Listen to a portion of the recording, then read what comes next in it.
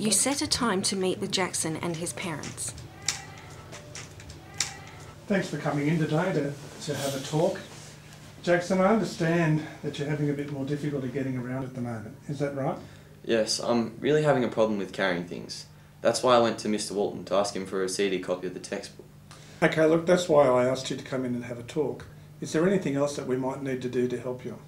He is doing well apart from his mobility issues. I just don't understand why Mr. Walton wouldn't help him out. I'm trying to get to the bottom of that. I also wanted to have a chat today just to see if there's anything else that we can be doing or whether we're doing all that we can to help. Another option is we could have someone carry your books around for you. No, I really don't want anyone following me around all day. It would just make me stand out more than I already do. We are really keen for Jackson to be self-reliant. Okay, look, I'll have a talk to Mr. Walton and we'll see what we can do to assist. Is that okay?